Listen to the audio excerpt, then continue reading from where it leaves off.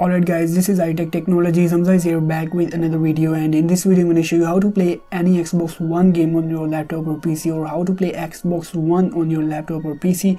So guys, without wasting of any more time, let's get started.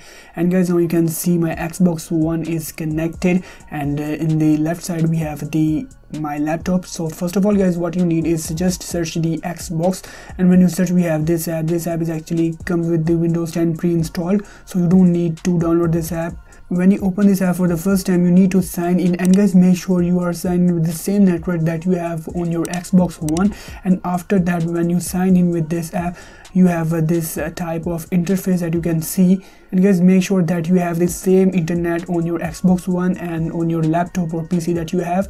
And guys, at the bottom right corner we have this icon. At the top of this setting icon, you need to tap this option. When you tap this option, sometimes it automatically detects the Xbox One.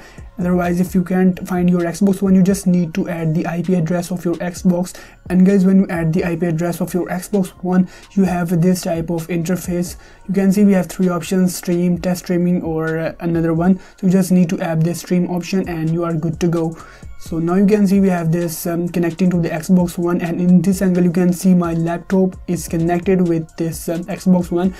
And the best part of this way is you don't need any paid app, or you don't need any cable. This method is perfectly working fine wirelessly, and you can enjoy a full experience of your Xbox One on your laptop or PC that you have. So you guys, you can see the YouTube app is also working fine, and if you have games on your Xbox One, you can play games. Right now we have this game, but unfortunately I don't have the updated version, so I can't show you, but you can play many games with this method.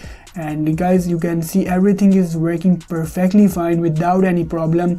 Make sure that you have the same internet on Xbox One and on your laptop or PC that you have, or you have same ID both in your Xbox or your laptop or PC which you have. And guys, that's it for today. I hope this video is helpful for you. If you have any question regarding this video, contact me directly on Instagram. Thanks for watching. Don't forget to subscribe, like and share this video.